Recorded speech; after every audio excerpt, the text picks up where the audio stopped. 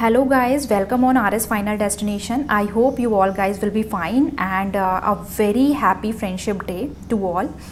आज हम पॉलिटी में सेकंड चैप्टर पढ़ने जा रहे हैं जो कि है संविधान का निर्माण। फर्स्ट चैप्टर में हमने बहुत सारे और इम्पॉर्टेंट एक्ट्स हमने कवर किए थे जिसमें से बहुत सारे क्वेश्चंस पूछे जाते हैं और हमने सारे क्वेश्चंस कवर भी करवाए थे। आज सबसे पहले हम ये देखेंगे कि संविधान का निर्माण क्या 1950 में ही हुआ था या फिर उससे पहले यानी कि 1947 से यानी कि भारत की स्वतंत्रता प्राप्ति से पहले उसके संकेत हमें कहाँ कहाँ मिलते हैं संविधान सभा के निर्माण के। क्योंकि क्वेश्चन यहीं से पूछे जाते हैं कि जो संविधान सभा है उसका उद्गम कहाँ से हुआ, क्या उसके संकेत पहले भी मिले या नहीं मिले, प्रत्यक्ष संकेत कब मिला, आधिकारिक रूप से घोषणा कब हुई, औपचारिक रूप से प्रस्ताव कब पारित किया गया। यही सारे क्वेश्चंस आपसे पूछे जाते हैं और उन क्वेश्चंस को ध्यान से ना पढ़ने की वजह से हम वो क्वेश्चंस गलत टिक करके आते हैं। तो सबसे पहला जो क्वेश्चन है आज हमने लिया है, देखिए इसमें कहा गया है संविधान सभा का पहला अप्रत्यक्ष संकेत। यहाँ पर मैंने सारे वर्ड्स जो इंपॉर्टेंट है जिन पर हमें ध्यान रखना है वो मैंने हाईलाइट कर दिए हैं। तो इसमें बोला कि पहला अप्रत्यक्ष संकेत 1895 में कौन से विधेयक में मिला था। तो सबसे पहला जो अप्रत्यक्ष संकेत था वो स्वराज विधेयक में मिला था और स्वराज विधेयक किसके निर्देशन में तैयार किया गया था, वो था बाल गंगाधर तिलक जी के निर्देशन में। इनका एक कथन भी था जो कि बहुत फेमस है, एग्जाम में भी पूछा जाता रहा है कि स्वराज्य मेरा जन्मसिद्ध अधिकार है और मैं इसे लेकर रहूँगा। तो ये भी आपको याद रखना है। तो पहला अप्रत्यक्ष संकेत हमने देख लिया। दूसरा क्वेश्चन आता है कि भारतीयों द्वारा भारत का संविधान बनाए जाने की बात स्पष्ट शब्दों में पहली बार किसने कही, यानी कि ये बात कही किसने कही कि भारतीयों द्वारा ही भारत का संविधान बनाया जाएगा, लेकिन उन्होंने पर्टिकुलरली संविधान सभा शब्द का उल्लेख नहीं किया, यानी कि उन्होंने संविधान सभा कह के वो अपनी बात नहीं कही। तो ये जो बात कही थी वो कही थी महात्मा गांधी जी ने और वो कही थी 5 जनवरी 1922 को। तो ये चीज़ें आप याद रखिएगा। दूसरा क्वेश्चन भी कि बिना संविधान सभा शब्द का उल्लेख किए ये बात सबसे पहले महात्मा गांधी जी ने कही थी। और 1922 में आपका चौरी चौरा कांड भी हुआ था, यहाँ पर हम ये भी याद रख लेते हैं। तीसरा क्वेश्चन आपका आता है कि 1924 में केंद्रीय विधानसभा में स्वराज्य दल के नेता पंडित मोतीलाल नेहरू ने संविधान सभा के गठन का प्रस्ताव प्रस्तुत किया। यह प्रस्ताव किस नाम से प्रसिद्ध है, यानी कि आप यहाँ देख रहे होंगे कि हमें नॉर्मली क्या जानते हैं कि जो संविधान का उद्देश्य प्रस्ताव से उसका ओरिजिनेट हुआ, लेकिन नहीं, ऐसा नहीं था। जब जवाहरलाल नेहरू से पहले भी या एम.एन. रॉय का जो विचार है जो जिसको हम मानते हैं उससे पहले भी संविधान सभा के या संविधान के निर्माण के बारे में अप्रत्यक्ष संकेत मिलते रहे हैं। जैसे कि महात्मा गांधी जी ने भी कहा, बाल गंगाधर तिलक जी के स्वराज्य में कहा गया। इसके अलावा 1924 में भी जो केंद्रीय विधानसभा में स्वराज्य दल के नेता ने भी एक प्रस्ताव प्रस्तुत किया था और जिसमें संविधान सभा के गठन की मांग की थी। और वो जो प्रस्ताव है वो किस मांग से प्रसिद्ध है, नाम से प्रसिद्ध है, वो है राष्ट्रीय मांग। ये भी याद रखना है। नेक्स्ट क्वेश्चन है कि जनवरी 1925 में दिल्ली में सर्वदलीय सम्मेलन हुआ था। देखिए इसमें हर एक लाइन में एक क्वेश्चन निकल रहा है। आपसे ये भी पूछा जा सकता है कि कॉमनवेल्थ ऑफ इंडिया बिल किस सन में पेश किया गया था। तो Commonwealth of India bill Delhi में जो सर्वदलीय सम्मेलन हुआ था उसमें जनवरी 1925 में पेश किया गया था। इसके अलावा उसमें हुआ क्या था, उस बिल की जो अध्यक्षता थी वो किसने की थी, उस बिल की अध्यक्षता महात्मा गांधी जी ने की थी। तो ये आप याद रखिएगा, जो कॉमनवेल्थ ऑफ इंडिया बिल है उसकी अध्यक्षता महात्मा गांधी जी ने की थी। नेक्स्ट क्वेश्चन आता है भारतीयों द्वारा अपने देश के संविधान निर्माण का प्रथम प्रयास। देखिए वहां पर था सबसे पहला था अप्रत्यक्ष संकेत, हमने देखा, जल्दी देख लेते हैं। पहला अप्रत्यक्ष संकेत। दूसरे वाला हमने बोला कि केवल बिना संविधान सभा शब्द का उल्लेख किए महात्मा गांधी जी ने कहा। इसके अलावा जो इम्पोर्टेंट है वो ये कि संविधान निर्माण का जो सबसे पहला प्रयास था वो कब किया गया, भारतीयों ने कब किया, तो वो करा 10 अगस्त 1928 को। और आपको पता है 10 अगस्त 1928 को क्या आया था, वो आई थी नेहरू रिपोर्ट जो कि बहुत फेमस है और ये हर एग्जाम में पूछी जाती है। इसकी डेट पूछी जाती है कि नेहरू रिपोर्ट 4-5 आपको इवेंट्स दे देगा और उससे आपसे पूछेगा कि ये इनको क्रोनोलॉजिकल ऑर्डर में लगाइए। तो इसकी हमें डेट याद रखनी है कि ये नेहरू रिपोर्ट कब पेश की गई थी, ये 10 अगस्त 1928 को पेश की गई थी। और इसमें भी ये पहला प्रयास था जो कि संविधान निर्माण की दिशा में किया गया था।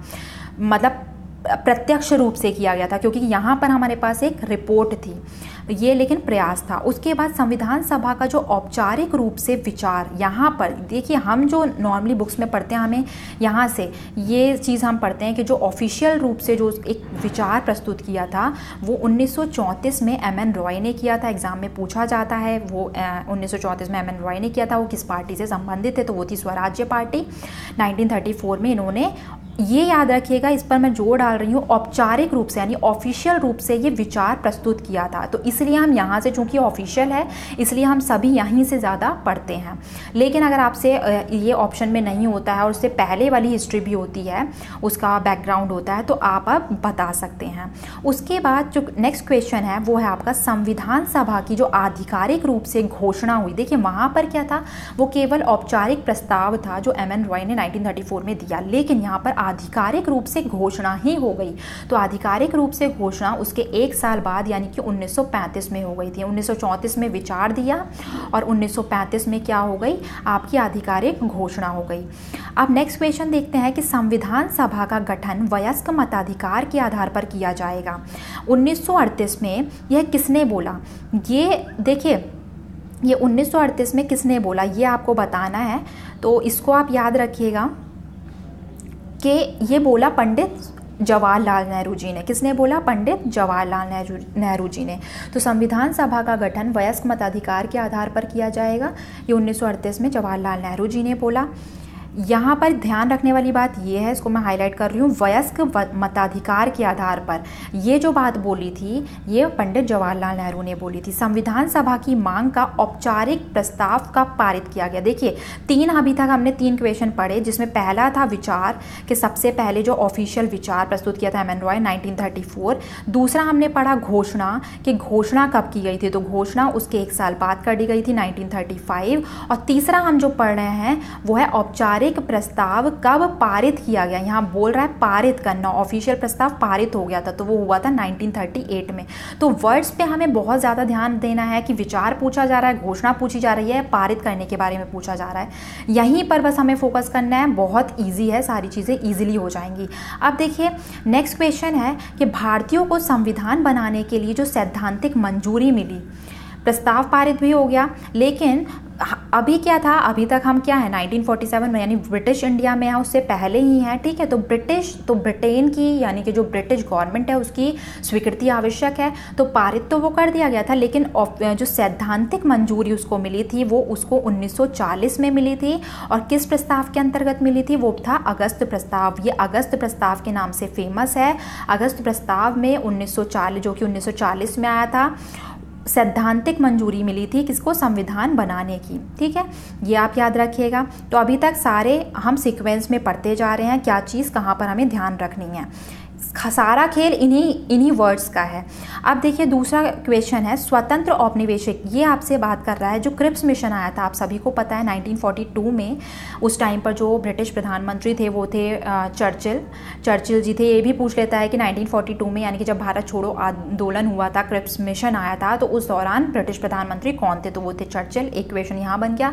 अब जो क्रिप्स मिशन है 1942, इसके आपके 4-5 इसके जो अंदर के जो भी इसके अंदर रिकमेंडेशंस थी वो देगा और आपको एक अलग रिकमेंडेशन दे देगा और आपसे पूछेगा इनमें से कौन सा क्रिप्स मिशन में नहीं था। तो आपको क्रिप्स मिशन की सारी रिकमेंडेशंस पता होनी चाहिए, क्या क्या चीज़ें उन्होंने बताई थी। तो पहला तो उन्होंने ये बोला था कि हम स्वतंत्र औपनिवेशिक राज्य के गठन की बात बोली थी कि हम के क्रिप्स मिशन के अंतर्गत बोली गई थी। इसके अलावा देशी रियासतों और ब्रिटिश प्रांतों को मिलाकर एक संघ का निर्माण किया जाएगा, क्योंकि उस दौरान क्या था, एक तो ब्रिटिश प्रांत थे, ब्रिटिश इंडिया था और कुछ देसी रियासतें थी।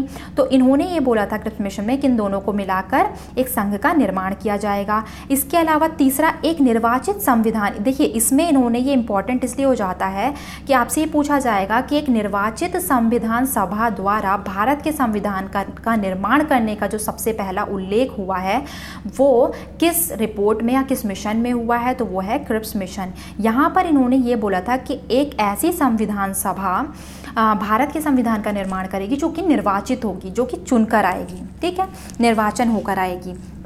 तो ये आप याद रखिएगा।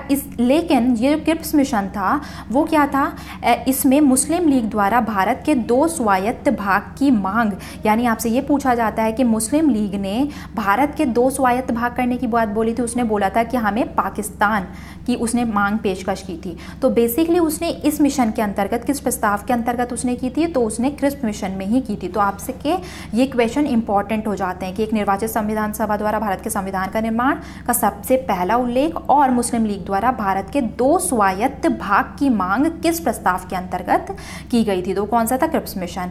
अब इसके अलावा दूसरा क्वेश्चन आता है कि 1942 में पारित किस मिशन को कांग्रेस और मुस्लिम लीग, इस मिशन को दोनों ने ही अस्वीकार कर दिया था। यानी कि 1942 वाला जो मिशन है क्रिप्स मिशन, उसको कांग्रेस और मुस्लिम लीग दोनों ने ही अस्वीकार किया था। अब क्वेश्चन आता है कि एक जनरल सा क्वेश्चन है, इसे हम आगे भी पढ़ते रहेंगे। वो है कि इल्बर्ट बिल बहुत ज़्यादा पूछा जाता है कि जो इल्बर्ट बिल है, जो कि 1883 में उस टाइम के इल्बर्ट बिल के दौरान कौन थे गवर्नर जनरल, वो भी पूछ लिया जाता है। तो वो थे लॉर्ड रिपन। तो इल्बर्ट बिल में क्या प्रावधान थे, तो इल्बर्ट बिल किससे रिलेटेड है कि भारतीय मजिस्ट्रेट भारत में बसे यूरोपीय अपराधियों के मुकदमे की सुनवाई कर सकेंगे। यानी कि इससे पहले भारतीय जो मजिस्ट्रेट थे उनको केवल भारतीयों का ही मुकदमा सुनने की इजाज़त थी, लेकिन इसके बाद उनको ये भी अधिकार मिल गया कि भारत में बसे जो यूरोपीय अपराधियों के मुकदमे की भी सुनवाई वो कर सकते हैं। पहले उनको अंग्रेजों, जो यूरोपीय जितने भी बसे हैं भारत के अंदर, उन पर वो कार्रवाई नहीं कर सकते थे, क्योंकि कहीं ना कहीं अंग्रेजों का ये था कि नहीं, ये अश्वेत हैं और हम श्वेत हैं, तो हम लोग इनसे दंड तो ले ही नहीं सकते। तो ये आप इल्बर्ट बिल के बारे में ध्यान रखिएगा। उसके बाद जो नेक्स्ट क्वेश्चन आता है वो आता है कैबिनेट मिशन योजना। कैबिनेट मिशन योजना वेरी वेरी इंपॉर्टेंट, ये आपका 1946 में आई थी। ये देखिए साथ में मैंने सन इसलिए लिखे क्योंकि डायरेक्ट आपसे क्रोनोलॉजिकल ऑर्डर पूछ लेता है इन सब का, तो इसलिए याद रखिएगा कैबिनेट मिशन योजना। इसमें क्या किया गया था, इसमें प्रावधान ये किया गया था कि कितने लाख व्यक्तियों के ऊपर एक प्रतिनिधि के निर्वाचन की व्यवस्था थी, तो ये है 10 लाख व्यक्तियों के ऊपर। तो 10 लाख व्यक्तियों के ऊपर एक प्रतिनिधि के निर्वाचन की व्यवस्था थी। किस मिशन के अंतर्गत, कैबिनेट मिशन योजना के अंतर्गत। आपसे पूछ लेता है डायरेक्ट कैबिनेट मिशन के सदस्य कौन है, आप सभी को पता होगा, स्टैफोर्ड क्रिप्स जो कि अध्यक्ष थे, पैथिक लॉरेंस और AB अलेक्जेंडर, तीनों के ही नाम हमें याद रखने हैं क्योंकि पूछ लेता है। इसके अलावा क्वेश्चन इंपॉर्टेंट एक और आ जाता है कि भारतीय संविधान सभा, देखिए आप कैबिनेट मिशन के भी आपसे पूछ सकता है कि इसके अंतर्गत क्या क्या चीज़ें की गई थी। तो कैबिनेट मिशन 1946 जो था 1946, ये बेसिकली भारत में कैसे संविधान का निर्माण हो उसी के उपलक्ष्य में इसका गठन किया गया था कैबिनेट मिशन का 1946 में।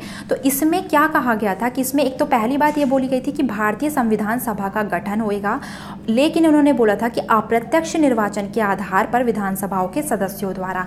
ये याद रखना कि निर्वाचित संविधान सभा द्वारा संविधान निर्माण की बात का सबसे पहला उल्लेख क्रिप्स मिशन में हुआ, लेकिन अप्रत्यक्ष निर्वाचन के आधार पर विधानसभाओं के सदस्यों द्वारा भारतीय संविधान सभा का गठन किया जाएगा, वो कैबिनेट मिशन में बोला गया। इसके अलावा भारत पर ब्रिटिश सरकार की प्रभुसत्ता की समाप्ति की घोषणा, यानी कि ये भी बोला गया कि भाई आपका ब्रिटिश सरकार की जो प्रभुसत्ता है वो भारत पर समाप्त हो जाएगी। सीमित मताधिकार के आधार पर निर्वाचन, उन्होंने बोला उस टाइम पर जो मताधिकार है वो सबके लिए अवेलेबल नहीं था कि 18 साल से के जितने भी वयस्क हुए हैं उन सबको मत डालने का अधिकार है, नहीं, ऐसा नहीं था। सीमित मताधिकार था, यानी कि एजुकेशन के बेस पर, आपकी संपत्ति के बेस पर और आपकी जो टैक्स, आपकी कैपेसिटी है, टैक्स देने की जो कैपेसिटी है उसके बेस पर आपको क्या करा जाता था, मताधिकार देने के राइट्स दिए जाते थे। तो ये आप याद रखिएगा, ये सारे ही पॉइंट्स इंपॉर्टेंट हैं। जैसे कि भारतीय संविधान सभा के गठन की मांग किसमें की गई, इसमें की गई कैबिनेट मिशन में, अप्रत्यक्ष निर्वाचन के आधार पर।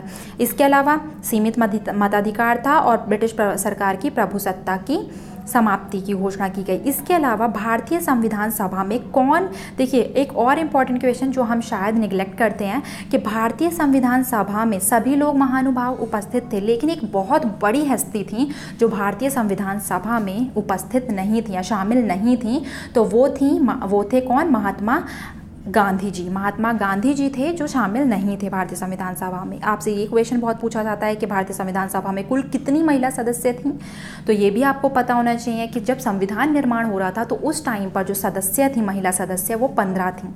कितनी थी, 15। कैबिनेट मिशन के अंतर्गत जो कि 1946 में आया था, गठित संविधान सभा में ब्रिटिश भारत, देखिए ये क्वेश्चन बहुत आता है, हर बार पूछा जाता है कि ब्रिटिश भारत और देसी रियासतों के पास कितनी कितनी सीटें थीं, लेकिन इसमें हमें ध्यान ये रखना है कि इन्होंने जो पूछा है ब्रिटिश भारत और देसी रियासतों के पास, ये कैबिनेट मिशन के अंतर्गत पूछा है। तो इसमें ब्रिटिश भारत के पास थी 296 और देसी रियासतों के पास थी 93। 296 का भी आपसे पूछ लेता है, कभी कभी आपसे ये पूछ लेता है कि जो ब्रिटिश भारत के पास जो सीटें थीं उनमें से कांग्रेस के पास कितनी थी और मुस्लिम लीग के पास कितनी थी। तो 296 का भी हमें अंदर का डिवीजन पता होना चाहिए। देखिए याद उतना ही रखिए जो एग्जाम में पूछा जाता है और एग्जाम पॉइंट ऑफ व्यू से इंपॉर्टेंट है। 296 में से कांग्रेस की 208 थी और मुस्लिम लीग के पास 73 थी। तो ये आप सारे क्वेश्चंस याद रखिएगा। अब हम नेक्स्ट क्वेश्चन पर बढ़ते हैं। नेक्स्ट क्वेश्चन है कि ब्रिटिश प्रांत को आवंटित की गई जो सीट थी, जो कि कितनी थी 296 सीटों का निर्धारण। देखिए यहाँ पर ये क्वेश्चन बहुत इंपॉर्टेंट है। ये पूछा जाता है कि किन 3 प्रमुख समुदायों के आधार पर उस टाइम पर जो सीटों का निर्धारण किया गया था। तो सीटों का निर्धारण 3 समुदाय थे, उन्होंने एक तो मुस्लिम लिया था, एक सिख लिया था और एक सामान्य लिया था। ये जो सामान्य वर्ग था इसमें ही आपके जितने भी पिछड़े हैं, दलित हैं या फिर सिख हैं, ईसाई हैं, ये सिख नहीं ईसाई वगैरह, वो सब सामान्य में काउंट किए जा रहे थे। तो जब ब्रिटिश प्रांत को जो 296 सीट मिली थी तो इसमें जो विभाजन था वो किन के आधार पर था, एक तो था आपका मुस्लिम के आधार पर था, मुस्लिम के समुदाय के, एक था सिख और एक था सामान्य। तो ये आपके तीनों ये चीज़ पूछी जाती है, इसलिए मैं इसको हाईलाइट कर रही हूँ। उसके बाद नेक्स्ट क्वेश्चन है संविधान सभा की प्रथम बैठक, जिसको आप अब देखिए यहाँ पर ये पूछा जाता है कि जो संविधान सभा का जो उद्घाटन अधिवेशन था, ठीक है, पहला क्वेश्चन इसमें से यहाँ से देख लीजिए, क्वेश्चन में से क्वेश्चन निकल गया कि मुस्लिम लीग ने बहिष्कार किया। तो आपसे पूछ सकता है कि क्या मुस्लिम लीग ने संविधान सभा की प्रथम बैठक में वो शामिल हुई थी? तो नहीं, मुस्लिम लीग उसमें संविधान सभा की प्रथम बैठक में शामिल नहीं थी। तथा जिसके अस्थायी अध्यक्ष, तीसरा क्वेश्चन, क्योंकि संविधान सभा की जो प्रथम बैठक हुई थी उसमें स्थायी अध्यक्ष नहीं थे, उस टाइम पर अस्थायी अध्यक्ष चुना गया था, किसको? डॉक्टर सच्चिदानंद सिन्हा को। ये तीसरा क्वेश्चन। इसमें से आपसे अब चौथा क्वेश्चन ये बन गया कि संविधान सभा की जो प्रथम बैठक थी वो कब हुई थी? तो वो कब हुई थी? वो हुई थी 9 दिसंबर 1946 को। अब आपसे पांचवा क्वेश्चन देखिए इसमें बना कि 9 दिसंबर 1946 को तो ठीक है आपकी प्रथम बैठक हो गई, लेकिन उस दौरान यानी प्रथम बैठक में कितने सदस्य उपस्थित थे? तो ये आप याद रखिएगा, ये पूछा जाता है कि मात्र 207 सदस्य उपस्थित थे 9 दिसंबर 1946 को, जब संविधान सभा की प्रथम बैठक हुई थी। नेक्स्ट क्वेश्चन देखते हैं, इसका ये भी पूछ लिया जाता है कि इसकी द्वितीय बैठक कब हुई थी। तो ये भी आप याद रखिएगा कि इसकी द्वितीय बैठक कब हुई थी। द्वितीय बैठक इसकी हुई थी 11 दिसंबर 1946, यानी कि 2 दिन बाद ही इसकी दूसरी बैठक हुई थी। उस दौरान स्थायी अध्यक्ष चुन लिए गए थे, जो कि थे डॉक्टर राजेंद्र प्रसाद। यहाँ पर आपका आ गया, इसी में देखिए क्वेश्चन में से क्वेश्चन निकालिए, डॉक्टर राजेंद्र प्रसाद क्या बन चुके थे? स्थायी अध्यक्ष। नेक्स्ट क्वेश्चन की तरफ बढ़ते हैं। नेक्स्ट क्वेश्चन कहता है कि संविधान सभा में संवैधानिक सलाहकार कौन थे? तो संविधान सभा में संवैधानिक सलाहकार कौन थे वो आपको पता होना चाहिए, वो थे आपके BN राव। और ये जो थे इन्होंने ही संविधान का प्रथम प्रारूप तैयार किया था। आपसे ये पूछता है क्वेश्चन में कि संवैधानिक सलाहकार कौन थे, एग्जाम में ये पूछता है। और दूसरा क्वेश्चन एक ये पूछता है कि जो प्रथम प्रारूप था जो BN राव ने तैयार किया था, जो संवैधानिक सलाहकार थे, उसमें कितने अनुच्छेद और कितनी अनुसूचियां थीं? तो आपको पता होना चाहिए कि अनुच्छेद उस दौरान 243 थे। जैसे हमें वो याद रखना है कि 296 और 93 सीट्स ब्रिटिश भारत के पास थी और 93 देसी रियासतों के पास थी। सारे जो फिगर्स हैं वो हमें याद रखने हैं। 296 में से भी मुस्लिम लीग के लिए अलग थी और कांग्रेस के पास अलग थी, तो वो याद रखनी है। इसके अलावा कि जो 243 है वो 243 इसमें क्या थे? आर्टिकल थे, और 13 जो थी वो अनुसूचियाँ थी, यानी कि मूल संविधान में अलग हो गए थे। मूल संविधान में, मैंने आपको कल भी बताया था कि मूल संविधान में कितने थे? अनुच्छेद 395 और अनुसूचियाँ कितनी थी? 8। लेकिन जो पहला प्रारूप तैयार हुआ था उसमें 243 और 13 थे। तो ये याद रखिएगा क्योंकि पूछा जाता है।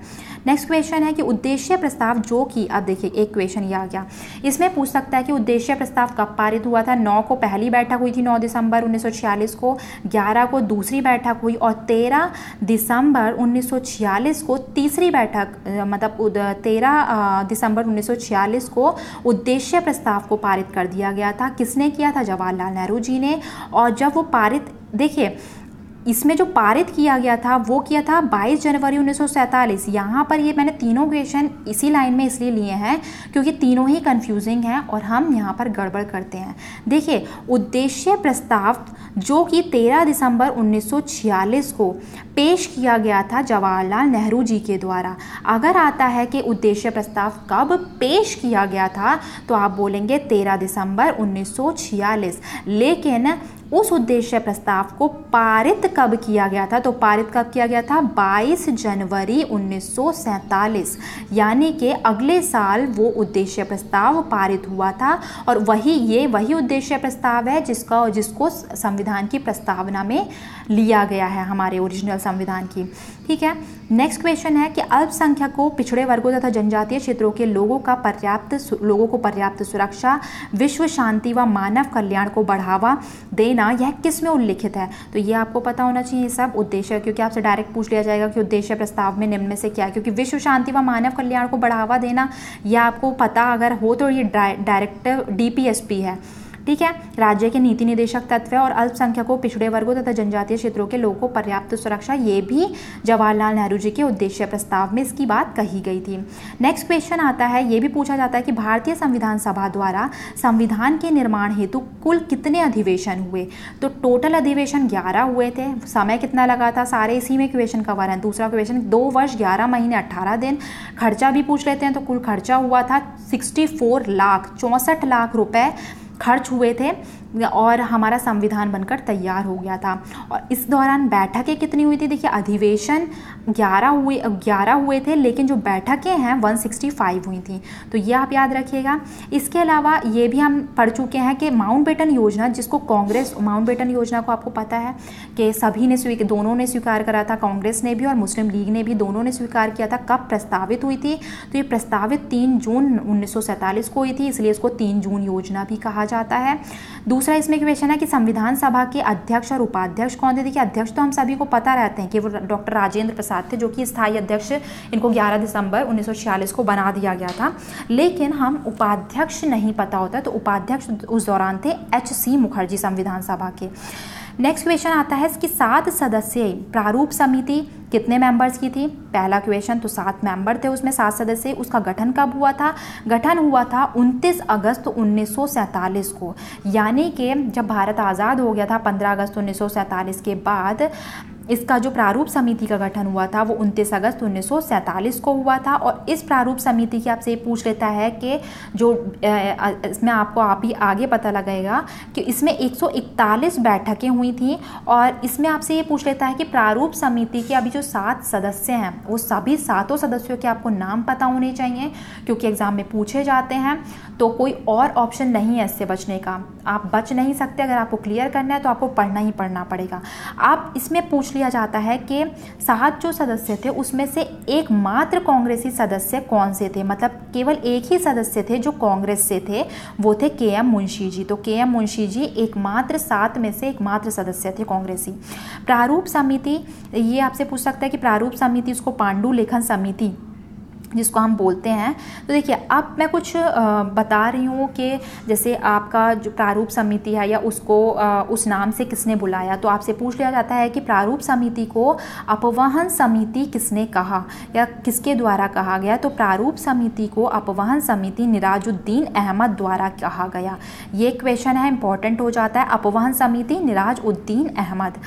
नेक्स्ट क्वेश्चन आता है कि किसके द्वारा संविधान सभा को, वहाँ पर प्रारूप समिति को बोला था, लेकिन कॉन्स्टिट्यूएंट असेंबली को, संविधान सभा को हिंदुओं का निकाय किसने बोला?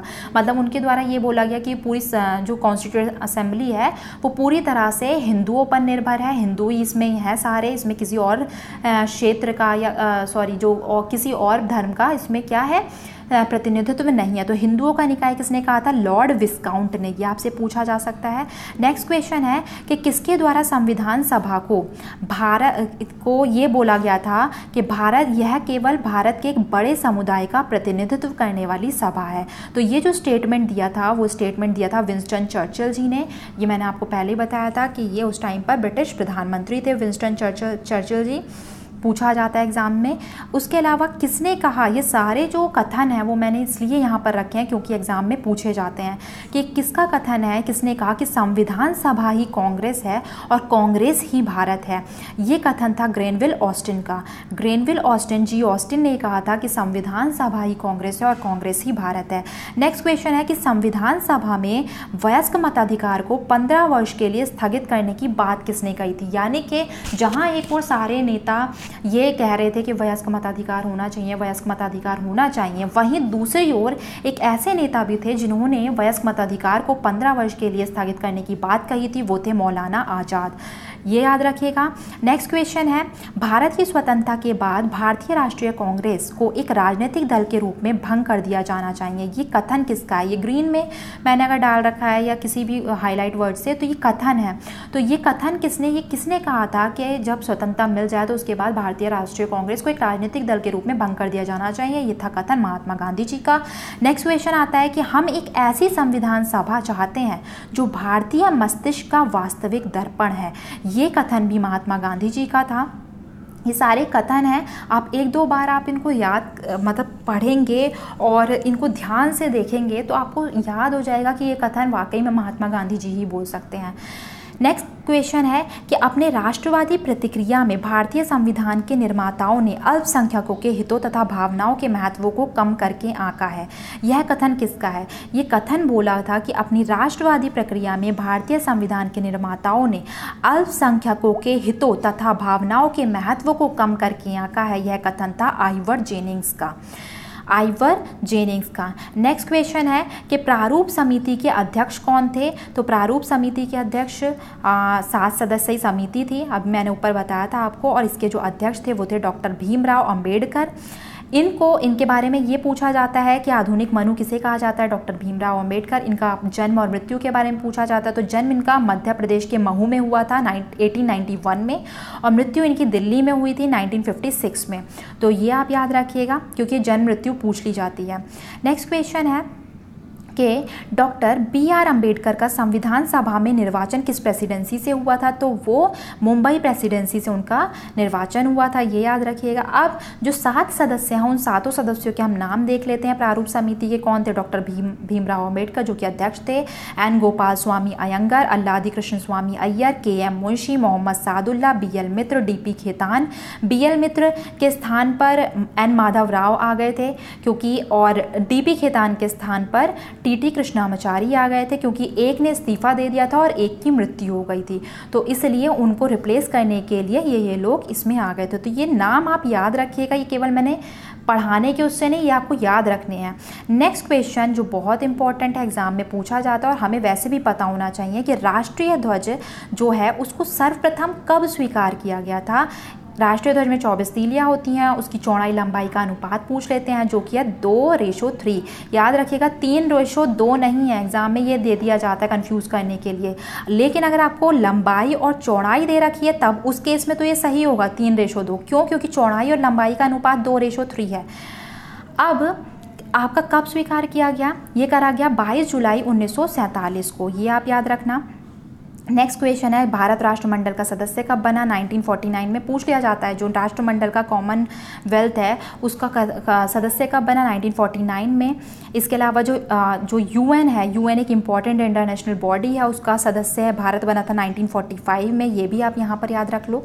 नेक्स्ट क्वेश्चन है कि संविधान, आपसे ये पूछ लिया जाता है कि संविधान पहली बार कब पढ़ा गया। देखिए यहाँ पर ये नहीं पूछा जा रहा है कि संविधान की पहली बैठक कब हुई, यहाँ पर बात हो रही है पहली बार पढ़ा कब गया। तो पढ़ा गया था 4 नवंबर 1948 को। इसका तृतीय वाचन भी पूछ लिया जाता है कि इसका तृतीय वाचन यानी तीसरी बार इसको कब पढ़ा गया, तो वो 14 नवंबर 1949 को पढ़ा गया था। यह आप याद रखना, ये 4 नवंबर को, ये 14 नवंबर को, ये 1948, ये 1949। संविधान पूर्ण रूप से तैयार हो गया तथा उसको अंगीकृत कर लिया गया। यहाँ पर बात हो रही है केवल अंगीकार करने की, यहाँ पर लागू करने की बात नहीं हो रही है, याद रखिए। तो अगर अंगीकार करने की बात आती है तो अंगीकार कब करा गया? 26 नवंबर 1949 को अंगीकार किया गया। अब आपसे ये पूछता है जो मूल संविधान था, मूल संविधान का पार्ट क्या क्या था, तो प्रस्तावना क्या उसका पार्ट थी? हाँ, मूल संविधान का ही पार्ट है प्रस्तावना। प्रस्तावना अलग से नहीं, आपसे क्वेश्चन पूछा जाता है कि क्या प्रस्तावना मूल संविधान का भाग है, तो हाँ है, आप लगाएंगे। दूसरा कि उस दौरान कितने अनुच्छेद थे? 395 अनुच्छेद थे, 8 अनुसूचियाँ थीं, और उस दौरान सभा में जब वो अंगीकार किया गया था, उस दौरान आपसे ये भी पूछ लिया जाता है कि सभा में टोटल मेंबर जो थे 299 थे, लेकिन उस दिन कितने उपस्थित थे? 284 लोग केवल उपस्थित हुए थे उस दिन। तो आपसे ये पूछ लिया जा सकता है, क्योंकि इम्पॉर्टेंट डे था हमारे लिए, क्योंकि संविधान को अंगीकार किया गया था, तो 299 में से 284 लोग जो थे उस दिन उपस्थित थे। और आपसे ये भी पूछ लिया जाता है कि उसमें कितनी महिलाएं थीं, तो उस दौरान 8 महिलाएं थीं। देखिए, संविधान सभा में तो 15 थीं, लेकिन जिस दिन इसको अंगीकार किया गया था उस दिन केवल 8 महिलाएं उपस्थित थीं। अब नेक्स्ट क्वेश्चन आपका, ये भी अच्छे क्वेश्चंस हैं, आपसे पूछ सकता है कि संविधान सभा द्वारा प्रतीक के रूप में किसे अपनाया गया था, यानी कि एक जो कहते हैं एक सिंबल होता है, तो एक प्रतीक के रूप में हाथी को उन्होंने अपनाया था संविधान सभा ने। संविधान सभा का जो सचिव था वो कौन था? यहाँ संवैधानिक सलाहकार की बात नहीं हो रही, यहाँ अध्यक्ष उपाध्यक्ष की बात नहीं हो रही, यहाँ सचिव की बात हो रही है। तो सचिव थे HVR Iyengar, HVR Iyengar. Next question देख लेते हैं कि संविधान सभा के चीफ ड्राफ्टमैन कौन थे? तो ये भी क्वेश्चन पूछा जा सकता है कि चीफ ड्राफ्टमैन कौन थे? वो थे LN मुखर्जी, LN मुखर्जी। संविधान के प्रमुख कैलीग्राफर, कैलीग्राफर का मतलब हो गया सुलेखक, मतलब जिन्होंने अपनी राइटिंग में उसको लिखा था, तो ये भी इम्पॉर्टेंट हो जाता है। वो थे आपके प्रेम बिहारी नारायण रायजादा, प्रेम बिहारी नारायण रायजादा। नेक्स्ट क्वेश्चन है कि संविधान पूर्ण रूप से तैयार हुआ और पूर्ण रूपेण लागू भी हो गया। यहाँ पर देखिए लागू की बात कही गई है, तो लागू कब हुआ था? 26 जनवरी 1950 को, 26 नवंबर 1949 को हमारा अंगीकृत किया गया था। नेक्स्ट क्वेश्चन है कि कांग्रेस का जो दिसंबर 1929 में, देखिए यहाँ पर दो तरह से क्वेश्चन एक और आ गया। यहाँ पर एक तो आपसे ये पूछ सकता है, या भी हम सब आगे पढ़ेंगे, ये सारी चीज़ें हमारी रिवाइज होती जाएंगी।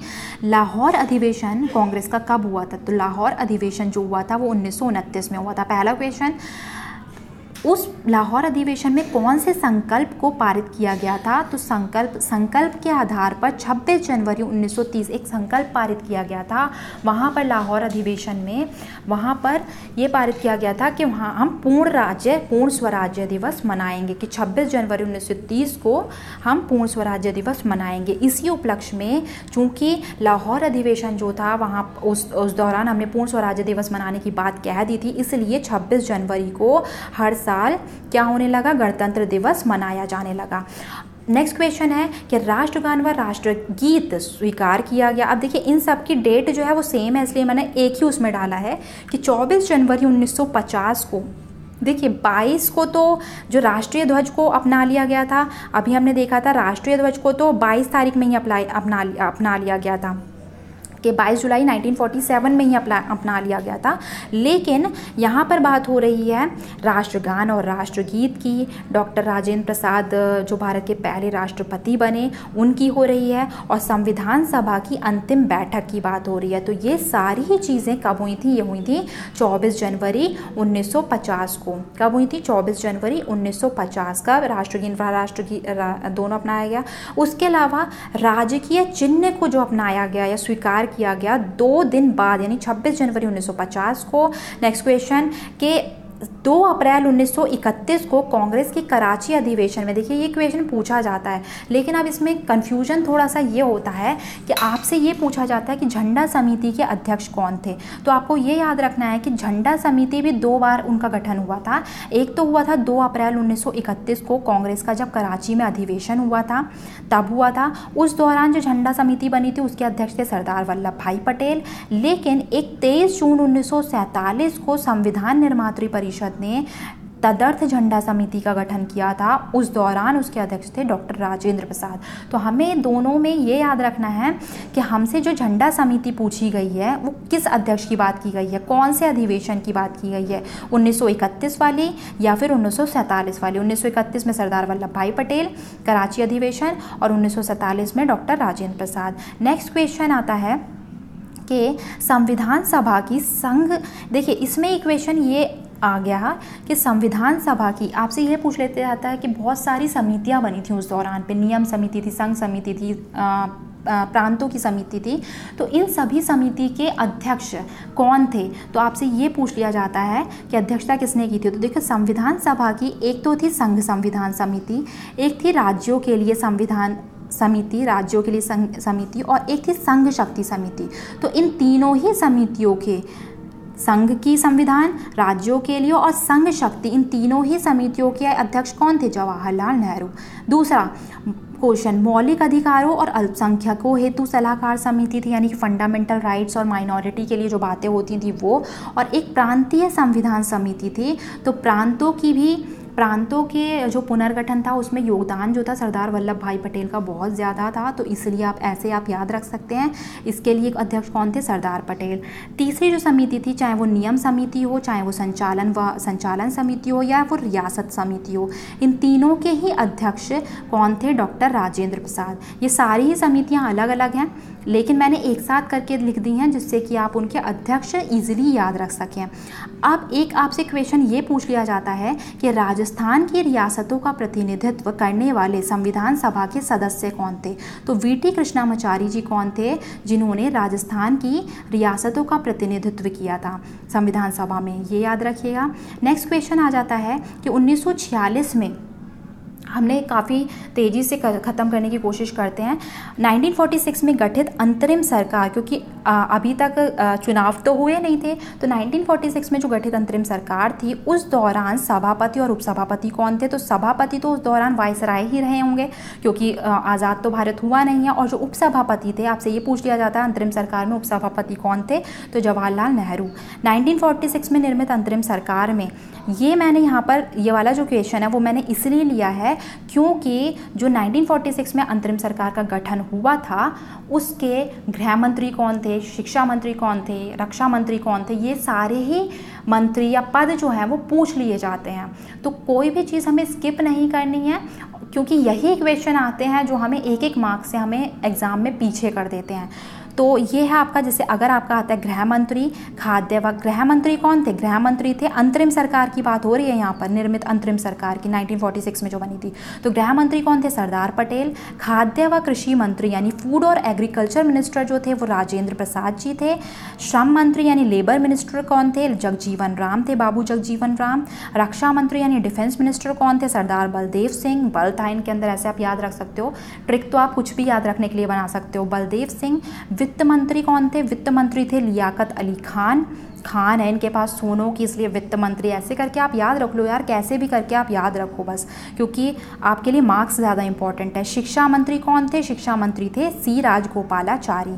तो इस तरह हमने आज जो बात की वो हमने संविधान के निर्माण की बात की कि संविधान के निर्माण में देखिए, अगर कहने को पढ़ने को देखा जाए तो इसमें बहुत कम है, अगर आप केवल सेलेक्टेड पढ़ना चाहें तो बहुत कम है, लेकिन अगर आप इसको गहनता से अध्ययन करें और PCS लेवल या UPSC लेवल के आपके जो मल्टीपल चॉइस क्वेश्चंस उसमें देते हैं कि आपको 4 ऑप्शंस दे रखे हैं और आपको 3 चूज़ करने हैं, 2 चूज़ करने, फिर नीचे ऑप्शंस दे रखे हैं, तो उसमें ये डिफ़िकल्ट हो जाता है। तो इसलिए आपको ये सारे पॉइंट्स पता रहने चाहिए, तभी आप कोई भी एग्ज़ाम प्री हो या मेंस हो तब क्लियर कर पाएंगे। तो आशा करते हैं आपको ये सीरीज़ अच्छी लगी होगी, और अगर आप इसमें कोई अपने सजेशंस देना चाहते हैं तो प्लीज़ हमें ज़रूर दीजिए, क्योंकि हम भी इंसान कभी सीखना बंद नहीं करता, उसकी जो लर्निंग प्रोसेस है वो हमेशा चालू रहती है।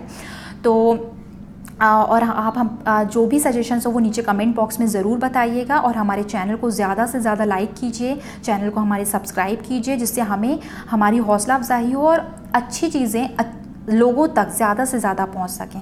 तब तक के लिए टेक केयर, गुड बाय।